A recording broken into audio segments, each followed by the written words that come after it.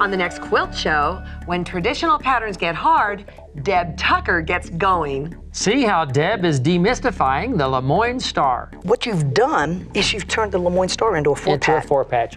Plus, how to become a pattern detective. So if you want to make big quilts, make big pieces. Then our TQS cameras head to Phoenix, Arizona to meet fabric designer Carrie Bloomston. She shows us how to cool down a color in both paint and fabric. Hot topics, cool guests on the next Quilt Show.